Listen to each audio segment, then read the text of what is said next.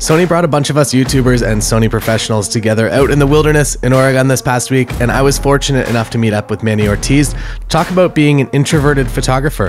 Side note, Manny has a brand new retouching tutorial out. Check it out in the description below if you're interested. Manny and I also went out on a shoot so I could see a little bit of his behind the scenes process when it comes to working with models.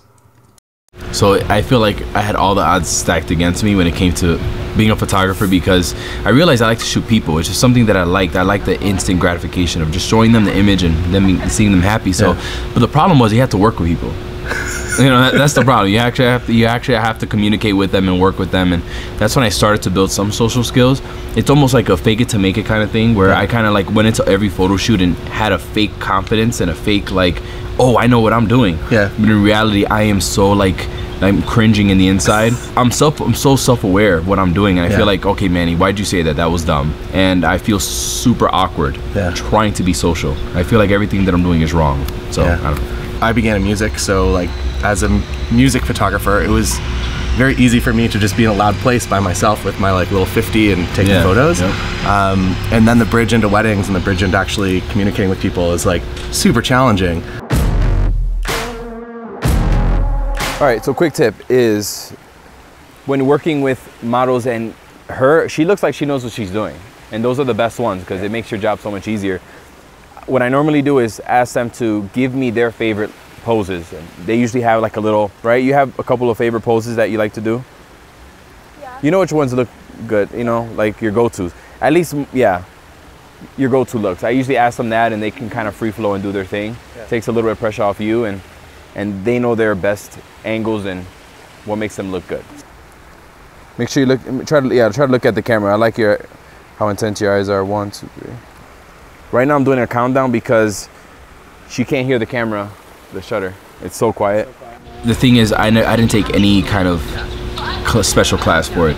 It's almost like you just have to, if you really want to do photography, if you really want to do portraits, you just have to go in and do it. I wish I had another way of, you know, but if you want it enough, you'll do it. There are gonna be a lot of awkward moments during that time, but you're never gonna make progress if you don't actually do it. I call it faking it, because I'm still not super confident, but I act like I'm confident. That you just have to get in there and do it if you wanna get better at it. Yeah, one of the things that I found that helped me at least was early on I was very attached to the idea of just having lenses and gear, and I felt that I could kind of get in a proper flow if I was just shooting with one lens. And then as soon as I was like, oh, but what's the 24 look like here, and I'd sit down at my bag and I'd change lenses, I feel like that's when I kind of lost all my momentum. And when I started shooting with like literally just an 85, I found that when I'm out there just with a camera and one lens, that's kind of my sweet spot, that I can actually, I guess, maximize the use of my limited social abilities out there, and it just makes my life easier, I think.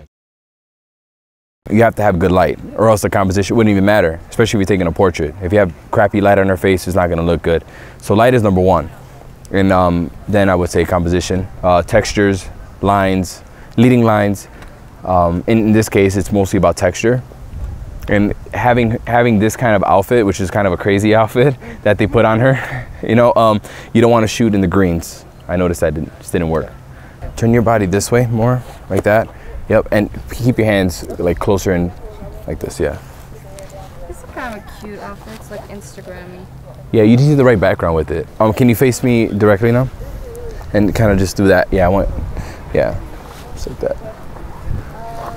Looking right at me. 1, 2, 3. Good. So now I got my composition, but now I have to get good light. So facing. Actually, the tones are so similar here. It's kind of. With everything. Yeah. Oh God, no!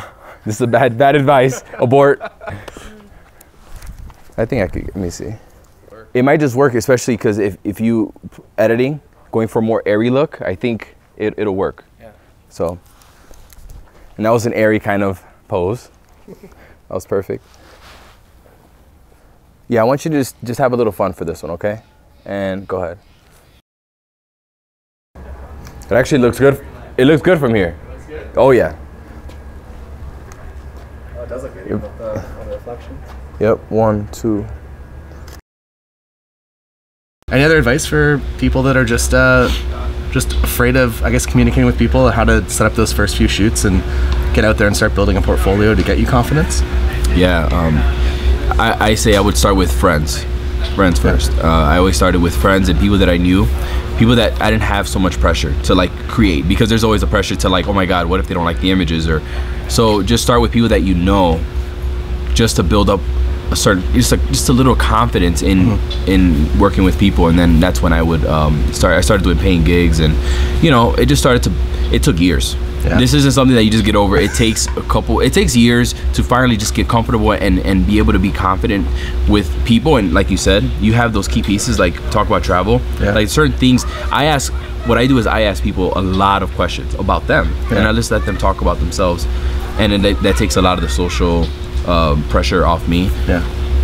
But you know, you just have to get into it. Start with people that you know, and just work your way into you know, working with regular people. Yeah, I find that even still to this day, that when I work with friends, that we just have that rapport, that the photos just look better. Like if I'm at the cottage and I take a bunch of photos of friends, like usually those are like the best photos that I've taken, because we have kind of that rapport. So find friends.